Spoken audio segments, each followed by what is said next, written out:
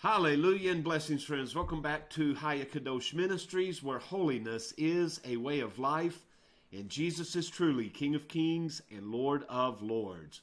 And together God's people say, Hallelujah. Well, what a blessing it is to be a member in the family of God, bought and purchased through the Lord Jesus Christ, and filled with the loving, kind, gentle Holy Spirit. Hallelujah. Well, friends, today is August the 23rd in the year of our Lord, 2017, and this is One a Day for the Soul. Now, our text this morning is going to come out of Psalm chapter 19, and we're going to look at the whole chapter. Don't fret, it's only 14 verses, but we're going to focus primarily, hopefully, on verses 7 through 14. So let's read together. The heavens declare the glory of God. Now, yesterday, there were millions of people that walked outside, maybe for the first time all year, and looked up at the heavens. But friends, the Word tells us the heavens declare the glory of God. So I would encourage you, invite you to go out several times in the week and just look up at the heavens. Look at the beauty and the wonder that is there for us. And as you're doing so, let your heart ascend to heaven in praises to God for the great things that He has done for us. Not just the material things and the material blessings of this life, but what He has surrounded us with. There's a purpose to the winter. There's a purpose to the summer. There's a purpose to the spring. And we should allow ourselves to take these things in, absorb them, so that we can magnify the God that we serve. Well, it says the heavens declare the glory of God, and the firmament showeth His handiwork. Do you remember in Romans chapter 1, it tells us that the wrath of God is revealed from heaven against all ungodliness and unrighteousness of men who hold the truth in unrighteousness, because that which may be known of God is manifest in them, for God has shown it unto them. How? For the invisible things of Him from the creation of the world are clearly seen, being understood by the things that are made, even His eternal power and Godhead, so that they are without excuse. And so the invisible things that it's talking about here many times are the heavens, the work of the heavens, the work of His handiwork. And the firmament showeth His handiwork.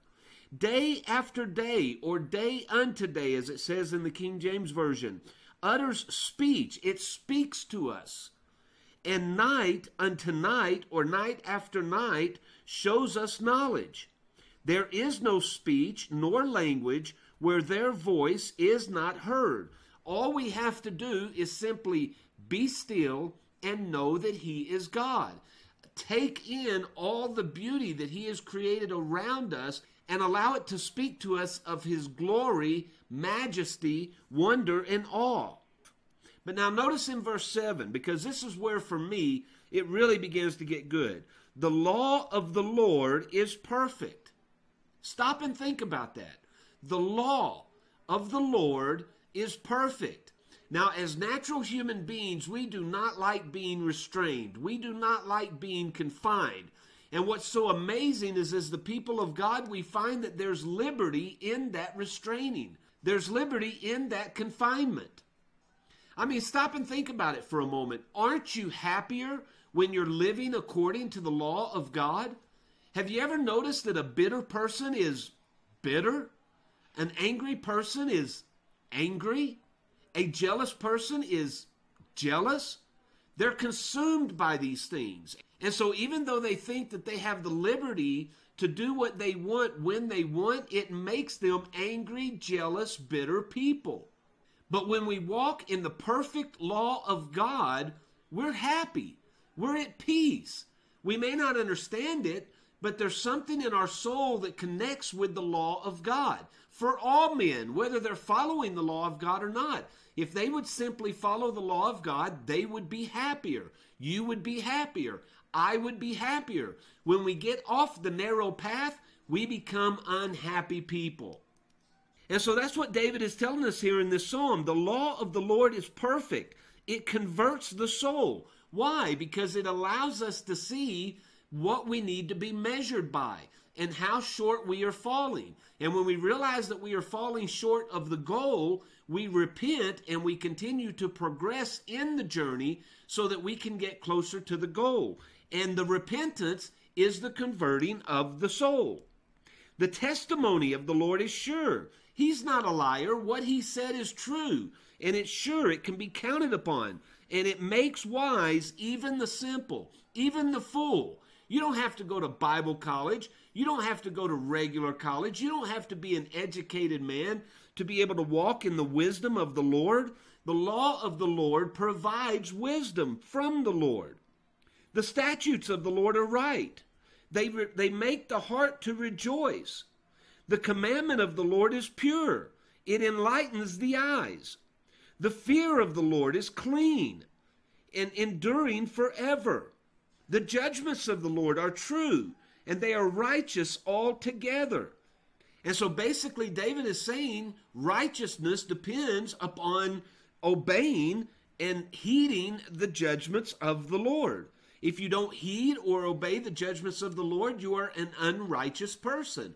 To be righteous as the Lord Jesus himself was, we must convert our souls to following, obeying, and heeding the judgments of the Lord, for they are righteous altogether. They are more to be desired than gold itself, even fine gold, and they are sweeter than honey off of the honeycomb. Moreover, by them is thy servant warned. Notice that. We are warned. In other words, boundaries are set around us so that we know what to do and what not to do. And in keeping them, there is great reward. Hallelujah. What truth there is to that. There's reward in this life and there's reward in the life to come. Why? Because we are at peace when we follow and obey God. And as stated before, we are happy when we follow and obey God. Who can understand his errors? Now, if you'll note in your Bible, you'll probably see the word his is italicized there. What that's telling you is that was not in the original text. The original text read, who can understand errors? Cleanse thou me from secret faults. And so David is saying, no matter how hard I try not to sin, I still sin and I don't even realize it because I don't understand errors. So please cleanse me, O God, from secret faults, from even the faults within me that I know not about. Keep back thy servant from presumptuous sins. Let them not have dominion over me. Then shall I be upright, and I shall be innocent from the great transgression. Let the words of my mouth and the meditation of my heart be acceptable in thy sight, O Lord, my strength and my Redeemer. So after David focuses upon the importance of the law to each of us, he ends by saying, let the words of my mouth and the meditation of my heart, those quiet thoughts within my heart, help them be acceptable in thy sight, O Lord, my strength and my Redeemer. Allow me the discipline to be able to discern the things that I should be focusing upon within my heart, because I know the mouth speaks from what lies within the heart, just as Jesus said. So cleanse my heart, O God, so that my mouth speaks forth only your truth, only your praise, and only your words. Hallelujah. Well, friends, I pray that this psalm has blessed you and touched you and lifted you this morning. And I pray that you'll walk in great victory with the Lord Jesus, being filled with his Spirit throughout the remainder of this day. Now, as he wills, and until next time, friends, I truly love you, and I'll see you on the next video.